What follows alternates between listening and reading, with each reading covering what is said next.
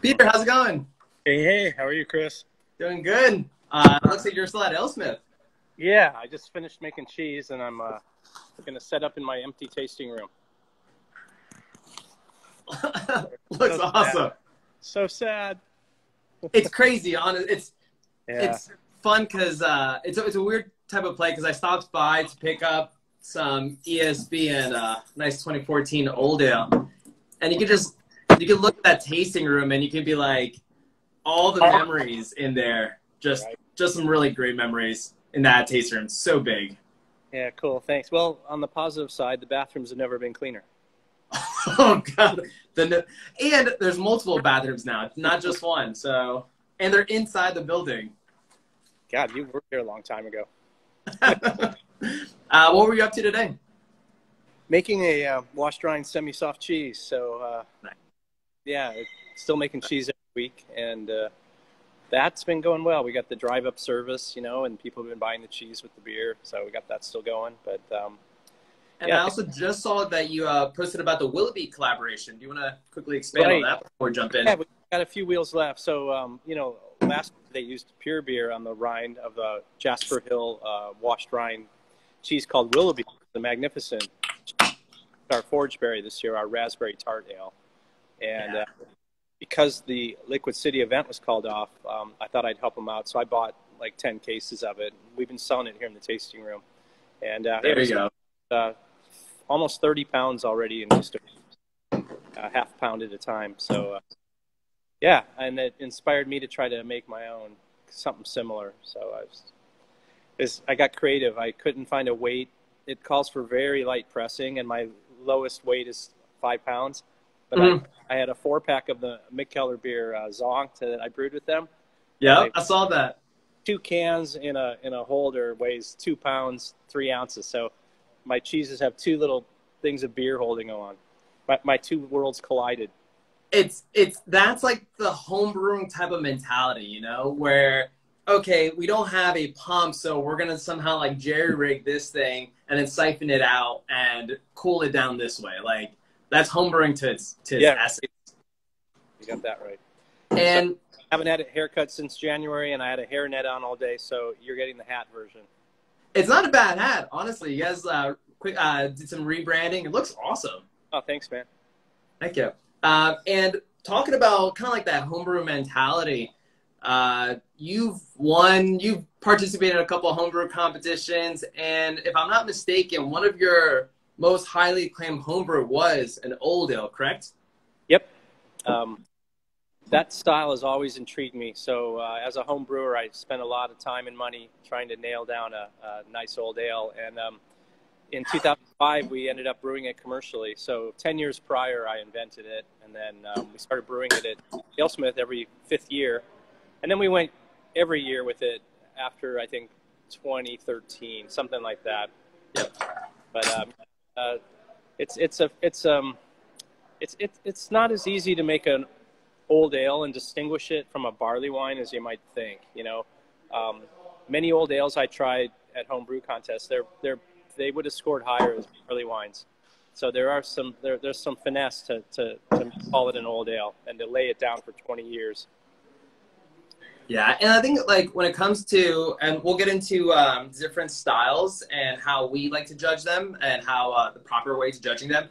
But sometimes with like, especially homebrewers, we get heavy-handed with the hops. We want to leave that lasting impression. And for some of these styles, hops are a little bit more restrained, and you let that complex malt bill shine, which becomes like, oh, I really just want to hit them with a little bit more East Kent Golding or Fuggles. But totally. Yeah, I've always kind of thought the malt character is a little harder to nail than the hop character, and to get the complex melanoidins, to get them all working, I think it's an art, and not every brewer can do that. Yeah. So I appreciate everyone tuning into your show today because they had to put their IPAs to the side, and we're going to talk about malty beers. I know it's definitely a change up. Even though we're in San Diego, that sun is hitting, and it just kind of craves for a really nice West Coast, low malt profile, big hop character, nice and dry. But honestly, it's always a pleasure to be revisiting ESB, revisiting Old Ale. What are you enjoying right now today? I also poured an ESB. They were filling crowlers with it, so probably the first pint that's gone down in the tasting room in 2 months. But cheers. Cheers.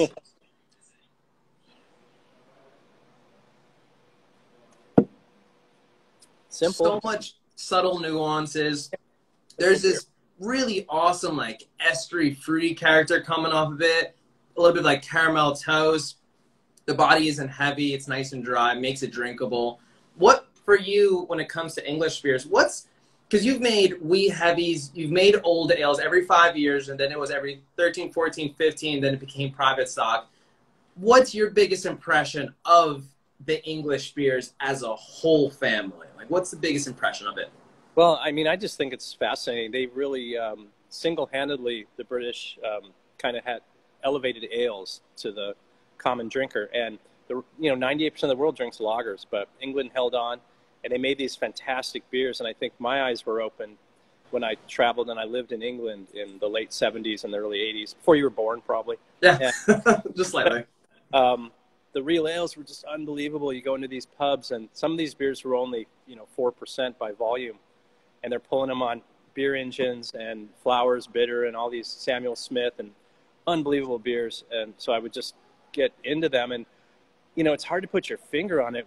The fruity esters are a big quality, and the yeast strains. So diacetyl is kind of a no-no, but in most English yeast strains, diacetyl is like right there under the level, below most people's perception, and it's kind of an important bodybuilder.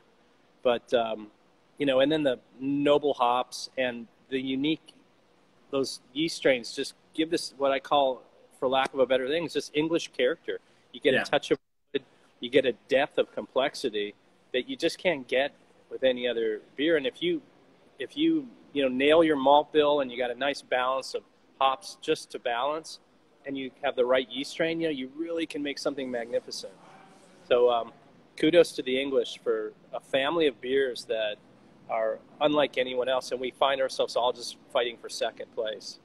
I think it's truly remarkable because you think of how far they've gone as well with, let's say, if they're making a beer, it's mainly just brown malt, not fermentable, and this is before the indirect kiln where everything had a smoke character to it. And then you have the invention of the pale malt, basically revolutionizing everything, where your grist can be a different ratio, pale, touch of brown, maybe a touch of dark, or specialty malt. But then on top of that, how the hops then came to play. So it was a slow moving, but they've definitely stayed true to what they've been making for thousands of years. Yeah, and every little shire, every little town has on things. Old Peculiar, that beer fascinated me. Drinking, it's made by Thiessen, and it used to come in a little squat, wide mouth, and it's technically an old ale, but it's only 7.25%. And so there's some eye-opening beers in England, and sadly, lagers have made just a big inroad there, and that started in the 90s. Real ale now is just kind of a specialty. It's far from commonplace anymore, but you can still find it. And here at AleSmith, and I know that you're a fan of real ale, we do firkins and pins all the time. And I've been a CAMRA member since 1998. Every year I renew. I didn't know that. Oh yeah, I got my bar towels and T-shirts, and real ale is important. It should be kept alive. With CAMRA, I believe they give you like a book. Like there's this like thick book that like distinguishes all the different bars that are CAMRA sponsored or in that realm. Yeah, and then they really recommend that book that everyone who's into real ale wants to make them homebrew should have. It's called Cellarmanship, and that book, it's thin, but everything's in there that you need to make quality real ale at home. I actually borrowed that book from Anthony Chen. I think that's the best part. I was studying for my advanced Cicerone, and that was one of the books they're like, you need to know cask beers. And so before we get into like cellarmanships, let's like just take us even a step further back. Let's talk about what is cask beer? I know CAMRA, which we've already mentioned, campaign for real ale, and cask have a tight knit, and I believe it started in the 70s, if not 80s. But what is cask beers? What are real ales? Yeah, well, real ales are where you're actually flat beer, unfinished beer into wooden pins and firkins, but now they use stainless steel, and you're carbonating it in the firkin or the pin, and that's how you get the carbonation.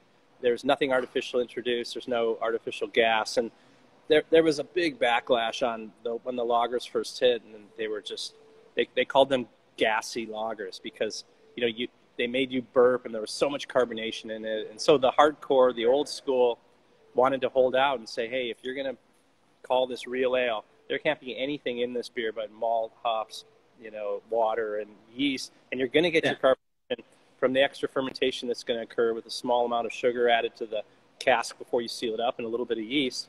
And it also affects the body. You get this silky smoothness, and you get the smallest little bubbles in your head of beer. And sometimes it's even, flat or flat-ish, a typical beer, 2.5 volumes ppm in a volumes of CO2. One and a quarter is acceptable in cask ale, and if it's a quality beer, you don't really mind the big gas input. And there's also a little bit more of a craftsmanship when it comes to the barkeep, because the barkeep has to have them at a certain time, kind of like degassing with a soft spile, awesome, hard spile. Now it's ready to go. Let's hook it up. And that's where the classic question came in, like where as a guest, as a pub patron, you'd walk in and say, hey, what's tasting great today? Mm-hmm. Oh, the cask of blank. Yeah. Boom. And even furthermore, when it comes to cask beers, the North and the South actually have a big split where that sparkler that you add on the end of the swan neck, because some people like the sparkler, which creates that beautiful frothy head, which makes it appealing, and then you have the other side, which don't like the sparkler. They want a little bit of tiny, small, tight, compact bubbles. Yeah, you got to love the English.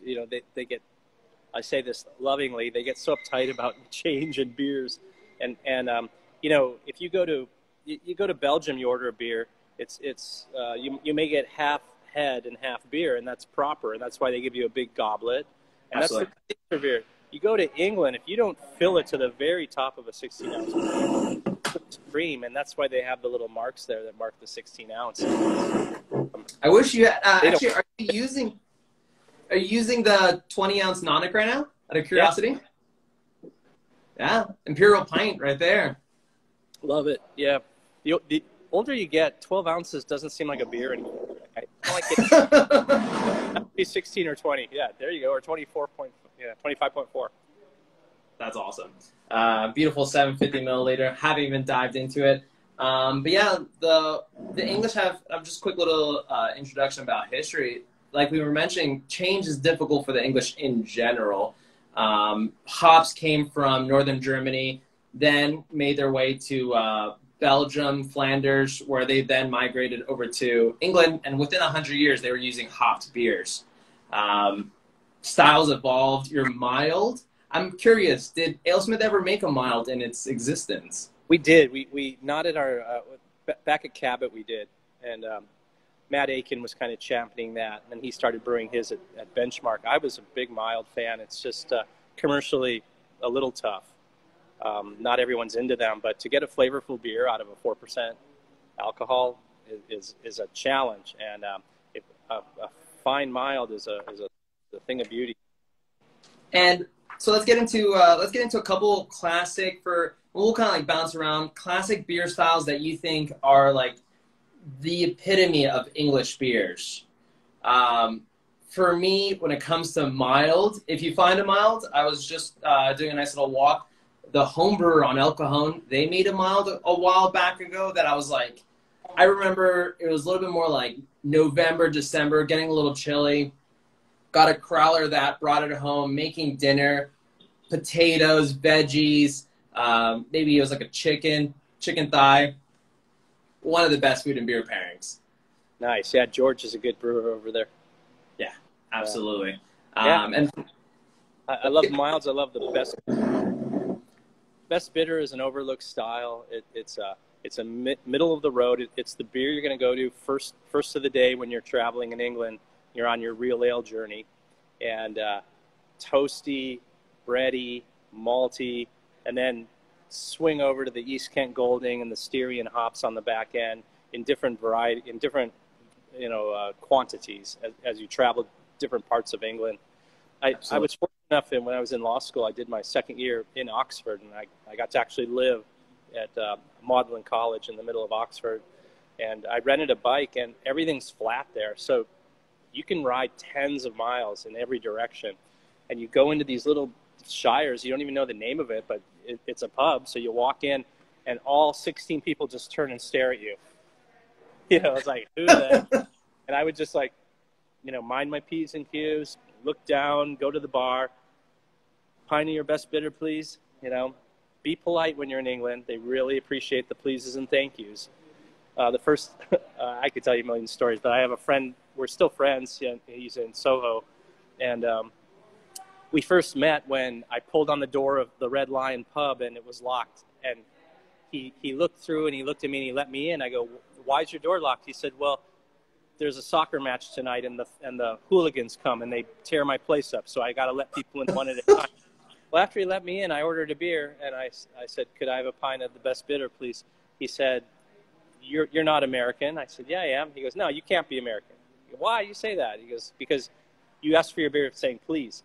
And his name's Barry. He still owns Red Lion. We're still friends, and I'm talking 38 years ago that happened. So I love England. You say please, you must not be American. That's sad. That's all. Yeah. Times hopefully have changed. Hopefully be polite. Say please. Say thank you to your beer tender, to your barkeep. So let's quickly talk about your best bitter. Let's talk about ESB. Where does that fall, and what were the visions for? Because here in San Diego, that's for the most part our best view of the bitter family. The ESB / English Pale Ales, which Zonk was. I know. Over at Burning Beard, Jeff is making Banksy, and Banksy has that awesome malt complexity. It's not overly hoppy. It's kind of somewhere in the middle.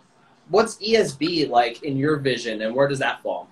Yeah, ESB to me is the strongest of the bitter family, and I think it has the most commercial viability, and I think that's why AleSmith chose it to be its flagship back in 1995. It has the hop character, it has the malt, and it has a little bit more alcohol. It can push that to 5 3/4, and so I think that had good commercial appeal. It was our, number one beer for many, many years, and then IPA kind of took over, and then Speedway Stout kind of took over, and ESB, started falling, and we still make it, but now it comes off our 10-barrel system rather than our 85-barrel, and I think that's a shame. I have to ask, when it comes to that small 10-barrel system, that's direct fire, right? It is, yeah. So, you can get some really nice, caramelization, Maillard reaction type of flavors off of that now. I was excited about awesome. direct fire. We had steam over at Cabot. We have steam here. But direct fire is interesting. You got to be careful with it. But, it gives you a different malt character for sure. Absolutely. So we have best bitter, you have your ESB.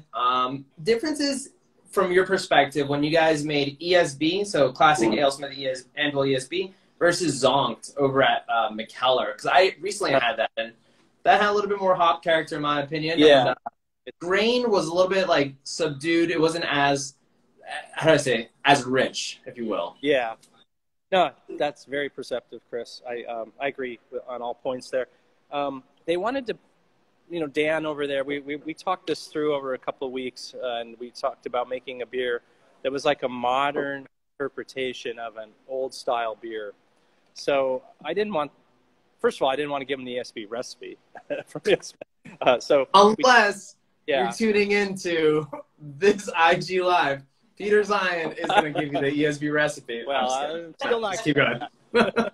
But Dan's really creative over there. I'm a big fan of the McKellar San Diego beers. I think they make fantastic stuff. So he convinced me that there was a couple specialty malts I'd never used before that he wanted to use. Totally different malt character than the AleSmith one.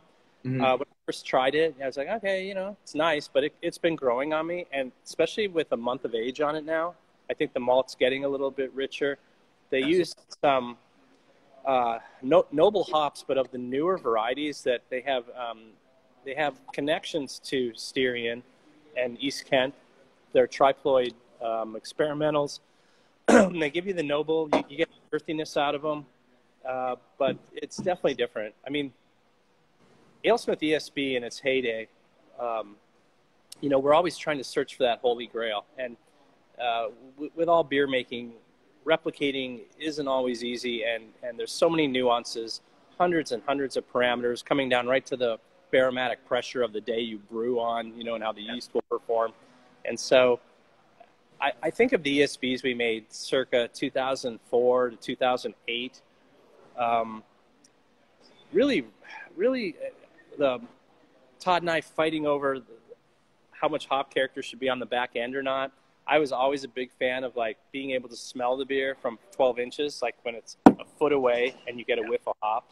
And Todd said that's too much. So we, in a weird way, that fighting that we did, you know, fighting, the guy's my brother practically. Basically, honestly. It made some cool beers because we really had to plead our case, you know. And so those ESBs, and then then we got the 30-barrel system over there, and we lost that boil kettle that was it was a soup. It was made for soups. The original AleSmith boil kettle. It was a soup kitchen kettle that was bought at surplus, and it had 3 chambers of heat on it, and you could preheat the bottom chamber, and when you first start doing your runoff from your lauter tun, you could it snap and caramel as it crawled over the stainless steel floor. Oh yeah. And you know, I've never seen that since, and we've tried to replicate in heating and in recipe changes to reach that, and it's just nuances that you just keep striving for. Ryan and Anthony have done a great job getting real close to it, so I'm pleased with the ESB now. But it was probably the hardest beer to dial into the new Krone system when we moved from Cabot. Absolutely. ESB was the hardest. I can imagine the small nuances is kind of like, in the weird sense, like almost like a decoction, like that, how that plays and the different methods, getting that caramelization just right when it hits that hot surface. It's almost so difficult to recreate. Yeah. The aroma was amazing. It was. Out of curiosity, I wanted to ask you this. Don't have the box anymore. So Samuel Smith, we were talking about this. Again, this is Peter Zien of AleSmith Brewing Company and Cheese Smith. We were talking about how you I think you said this during this is maybe national homebrew competition that we were judging. And you were saying, I really wanted to get open fermentation for like Yorkshire squares for the small system. I still can't find to this day the benefits of this open fermentation. Can you like somewhat explain open fermentation when it comes to not spontaneous sours, which I love, but English beers? Like what's that? Well, you know, the true nod is just to tradition. You know, you're asking me to give you science, why it makes a better beer. I'm not going to be able to do that. Early AleSmith was open fermentation. We had horizontal dairy tanks. And what? I didn't know that. Oh, you didn't? Yeah, we had horizontal tanks. We would fill them. We put the yeast in.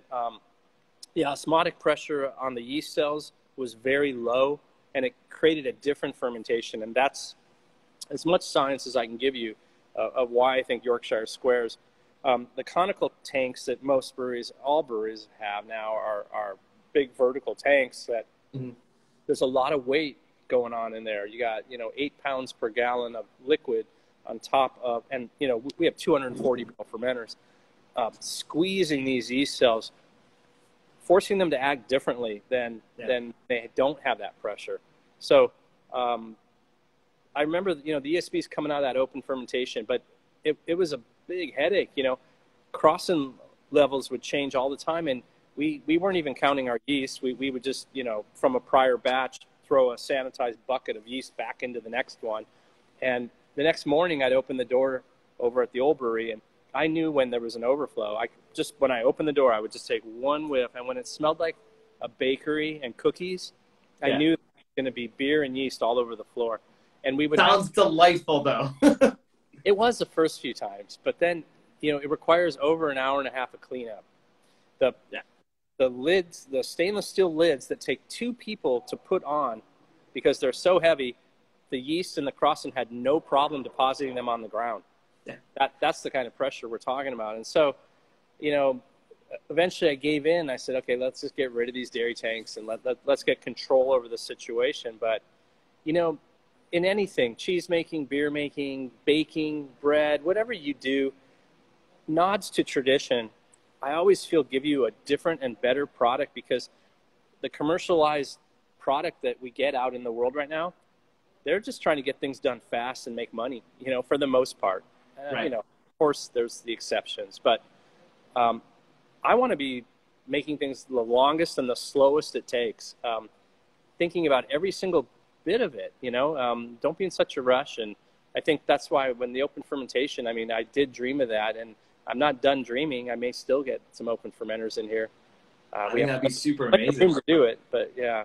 So again, just tradition. If you're in San Francisco and you tour Anchor Steam, you can walk down there and look through and see the giant swimming pools where they're still doing open fermentation and top crossing and harvesting their yeast in that method.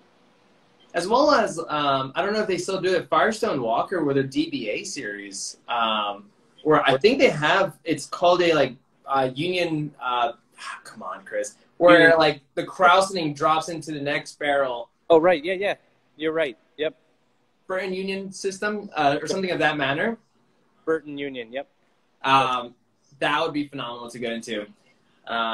Before we jump into this old ale, one big thing. So from and you're a beer judge, grandmaster level 2. Wooka wooka whoop. Yeah. It's no big deal. More like a DJ.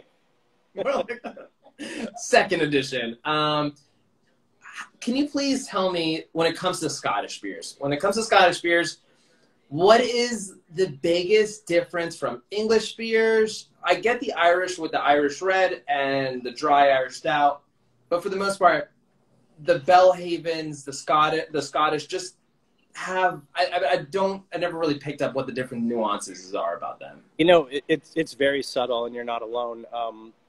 When you're studying for these exams, whether Cicerone or BJCP, if you look at the brewing parameters and you hold the English beers next to the Scottish, they line up almost identically. And so it's kind of a cheat that I can give you right now. It's just memorize the original gravities and make the connections, and you'll see. I like to think of the Irish beers as actually even maltier, is the only thing I can really put my finger on. A density and color. They're usually given a little bit more on the SRMs across the board. Mm-hmm. And they have their own yeast strains too, which are proprietary to that part of the country. So, but they're very similar. And, America's a big country. Europe is not. Scotland and England are 80 miles apart. Yeah. They're connected. And then, so, there's just a lot of similarities in these styles. I never really, I don't know. I drink Guinness at times, but I don't really drink. I prefer the English varieties almost across the board. Absolutely, like London Porter. There's so many amazing English varieties, and also thank you so much for making a Wee Heavy. I think Wee Heavy, in this grand scheme of super hoppy San Diego beers, or maybe even pale beers, Belgian beers. Of course, we're talking about English beers, but even Belgian beers. Belgian beers never really had their own jump here in San Diego. Wee Heavy, honestly, Wee Heavy's just looking at this chapter, Scottish. I like the Scottish Lights. I like the exports, but Wee Heavies have some body to them, have some texture, a little bit of that deep toffee notes in there. Yeah, there isn't a lot of styles like a good Wee Heavy. It's your true in front of the fireplace beer. And thank you, Randy, for putting AleSmith as one of the examples under the Wee Heavy. Darn it, you took my point. I was sorry. I was totally going to compliment you on that one. Yeah. Quick shout out. I actually underlined it. You can't see it, but I underlined AleSmith Wee Heavy right there. Huge, complex malt, a mix of toffee and soft roastness. Little less, but sometimes a hint of peat. which shouldn't be too peaty. I mean, I think that's just like finesse at that moment. But yeah, brown ales. He then jumps into the Northern Brown, the London Brown, Nut Brown. What's the vision of Nut Brown, out of curiosity, before we jump into this old ale that's been staring at me this entire time? Yeah, I mean, a great Nut Brown's fantastic too. We have a pretty complex malt bill in ours, and it just gets these little. Ours is, you know, it's hard to call it English. It really is. I think what people enjoy about our Nut Brown is the cocoa chocolatey character that we get from just the specialty malts. There's no chocolate in it. That beer is a quick turnaround beer. Not, you know, there's no dry hopping in that. It's malt forward, easy to drink. It was originally brewed just to show people that a dark beer doesn't have to be big and heavy. So the first one Todd and I brewed together was 4.9, and it was maybe as dark as a brown porter and not so much as a Nut Brown. Mm-hmm. Competitively, it doesn't do that well because it always gets dinged for the color, but I really don't want to change it. And, you know, I'd rather brew a beer people like than to have a little metal or some judge thinking it's to style. So, but when we do enter it as a Northern Brown, and that's just kind of, I think mostly because it's got that toasty, nutty character and a little bit of the caramel. And you can go a little heavy-handed on the Southern because they grow all the hops down there in the South in England. Absolutely. And if you could remind me, there's a big difference between the North and the South, and there's a sweetness factor. I'm trying to remember if it's, I don't think it's the North that's a little bit on the sweeter side, or is it the South? I think the London. Because the hops are going to temper your sweetness, I think. But yeah, I mean, it's hard to find good examples of these low alcohol English beers here in the U.S. that travel well. You really got to, well, when all this is over and you can travel again, you know, go to England and just do nothing but go to pubs in different towns and try their beers. I mean, and then go to a museum or two so your wife doesn't get mad. But it's such a great beer country. Oh, yeah. I see someone, nuttiness, also will always be nautical and Nut Brown for locals. Oh, yeah, that's right. Nut Brown was called nautical and Nut Brown. Yeah, we ended up trying to get our, you know, we figured there's another well-known brewery in town that's got all the nautical themes. We figured, go ahead, take it. You could have that one, right? Yeah, right. Let's get into, so I've been enjoying this amazing ESB out of this actually vintage. Oh, wow, the gold one. Yeah, nice. The gold one. Don't put it in the dishwasher. No, these are hand clean. But I have to say, barley wines, old ales. Old ale is my top 5 styles. It's really one of the things that pulled me into AleSmith, and then like kind of like locked the door and like threw the key away. The complexity in old ales truly is magnifying. We have 2014 old ale. Ooh. I know we kind of touched on it, but let's get into when you're judging barley wine versus old ales. There are very subtle nuances back in the day pertaining to the book. It used to be called stock ale. That's where they would age it after October, let it sit, and maybe some Brettanomyces, some British fungus would start to come arise, and they would blend it back in with some fresh beer. But old ale, barley wine, what's the biggest difference? Yeah, again, you know, very subtle. In case of American barley wines, the hop character is always going to be the big difference, but the complexities and the melanoidins and the malt character of a well-made old ale. Excuse me, I'm allowed to burp on a beer show, right? Okay. Yeah, totally. This is just my Instagram. Yeah. You're totally fine. You want a combination of, you know, invert and non-invert sugars. I don't have to list them, but there's a wide range of different things that could be added directly to the kettle. And I think that sets a barley wine and a old ale apart. The barley wine, the malt bill is going to, you know, that's how you'll get your gravity. Your gravity points will be all from your malt bill. Whereas the old ale, there's going to be kettle additions. And that's the family of invert and non-invert sugars that you can find and get creative with. You know, as a home brewer, some people get into home brewing to save money, and that's just laughable because you end up spending like a ton of money, and each beer end up costing you like, you know, $900 after you bought your big system and all that stuff. Oh, but, yeah, the Mr. Beer kit only goes so far, and then you're like, and then you get that itch. You get the home brewing itch that you've always talked about. Right. So, you know, I wanted to do something different. I have a law degree. I didn't want to be an attorney. And then I found this unbelievable, you know, hobby called brewing that was a blend of art and science that I just couldn't believe. And you can be creative and you can feel like you're doing something no one else has done. You can put on a scientist hat and figure out all your formulas and do that. You can be an artist, draw your own labels. It's so encompassing. I see why so many people are drawn to beer. But for me in homebrewing, I was mail ordering product from all over, and it gave me a big advantage to the locals that I was competing against in the competitions that were just going to the local store and buying whatever they recommended. But I was doing my research, and I could order from a home brew shop in Salt Lake City that had Franco-Belgisch Malteres, you know, malts from France that you couldn't get in San Diego. And then I would mail order sugars and syrups and all sorts of stuff to get gravity points from. And it was in that experimentation that, you know, a month and a half later, you've bottled it and it's conditioned and it's ready to try.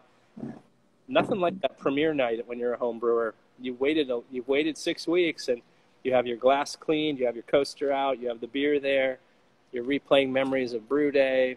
Yeah, you know, it's just wonderful. And then you crack it. Yeah, it's just fantastic. The crack and that hiss, and you're like, yeah, thank God. And then you quickly hold your breath and you hope it doesn't foam over, and you're like, okay, good, we're set. I hate to get all, you know, nerdy about this, but it's so much fun, and so it set me on a career. You know, I mean, I'm grateful for it, and it still feels fresh. You know, it's a little bit bigger scale now, and I'm sitting on sensory panels and all that, and tasting our beers that I only had recipe formulation to do with, and I don't get the fun. I walk into the brew house, they all get quiet now. I'm that guy. Like, come on. No way, dude. Tell that joke. Don't worry about me. You know, you hate being an owner sometimes. But anyway, what got me into beer is still alive in my heart, and talking about it like this just brings back such great memories. I know. It's crazy that we're even bringing it back to home brewing, the small nuances that really made and captivated our hearts. And it's just those, I kind of like to encompass everything we've been talking about. It's the slow like process and really enjoying the small moments where homebrewing 6 weeks, bottle conditioning, it sucks. It takes a while. You hope it works. You hope you put enough sugar, and you hope it actually bottle conditioned. But before we and also this old ale is phenomenal. It's super complex. I still dream of, I think it was 2010 Decadence barrel aged. That's like still. We got some 05s still. I have most of them, but I opened bottle number 1 barrel aged on my wedding day. But yeah, it still hasn't cleared up. It's still cloudy. You know, 15 years later, it's amazing. That's crazy. That's right. Designed to lay down for 20 years. And that's with the old ale, and especially when it's when I was working over at at AleSmith, where we won private stock for like an older version of it because they said it doesn't have that aged component yet. Can you like talk a little bit about the aged component that we're kind of looking for with this type of style, which in San Diego is kind of hard. It really is hard to find. Yeah, well, you know, you want to leave them fat, and by fat I mean high final gravities. You want sugars remaining. You want food in there for the microbacteria and the yeast cells that do remain to do their thing. So when you drink a fresh old ale, sometimes they do seem not cloying, but maybe a little too sweet. On the verge, if you will. Yeah, we would load ours up with a pretty good hop character because I really wanted it to reach its peak in the 5 to 10 year range. So year 1, it might seem hoppy. But yeah, that beer for us, the old ale and private stock, its modern iteration have have won more medals for us at the GABF than any other beer we've made. We have 6 total on that, and a World Beer Cup as well. So I'm just grateful every time that category comes up right at the end and we've entered. I'm sitting there with my heart just going dung, dung, dung, and then they go, and the goal goes to, and you're like, please, please, please, please, please. I totally remember that. I totally forgot. We were at the Great American Beer Festival, literally, which feels like decades ago, last October. Yeah. And AleSmith won for private stock. Right. I was so happy. You know, I'm happy for my team. And if we don't win, you know, it's not a, you know, it can't be your turn every time. So I'm always happy whoever does win. I selfishly do want it to be a San Diego brewery, but if it can't, but yeah, that was thrilling. I was sitting on my couch and I watched the live feed because I send a different team every year to GABF, so feel that thrill. And yeah, I was proud of the team that day. It's a great thrill. And we're going to quickly talk about stouts, but I just want to say that Falling Rock has taken all my money as far as I'm concerned. Like, you go to the Great American Beer Festival, you end up at Falling Rock, and you're just there for way longer than you should. God, it's so crowded. If you can go downstairs, it's better. Oh, it's way awesome. Stouts.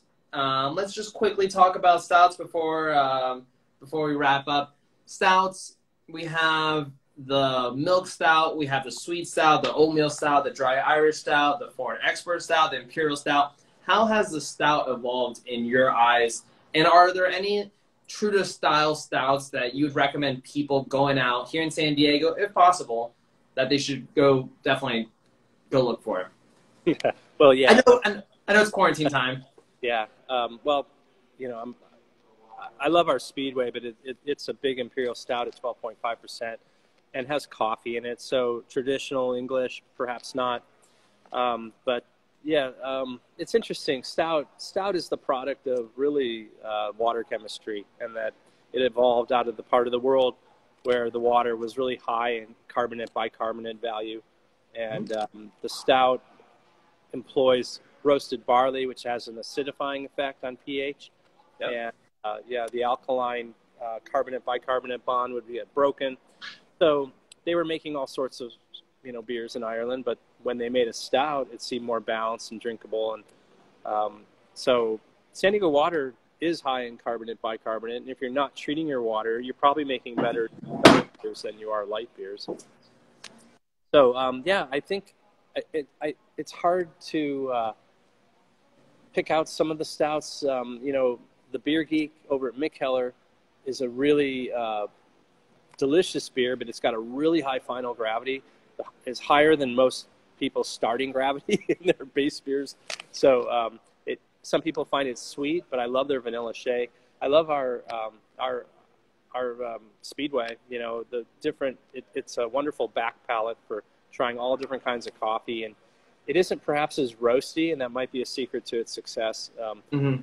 Roasted barley can be really acrid, and so not everyone's cup of tea. I'm a Guinness fan. I know everyone isn't, but a proper Guinness poured correctly in good shape and a proper age is a delicious thing. And there isn't really any other beer like it with that sour component. And to talk about Guinness does still, to this day, as far as this book and what I've been reading, Guinness still blends in some of their stale with their fresh. Right. Like, we were talking about tradition earlier during this IG Live. That's tradition to its pure core. Like, yeah, you don't need to do that, but yeah, you still do. And I'm highly respectful for Guinness for still doing that. Yeah, I love things like that. Sometimes in the beer world especially, counter intuition is a valuable thing.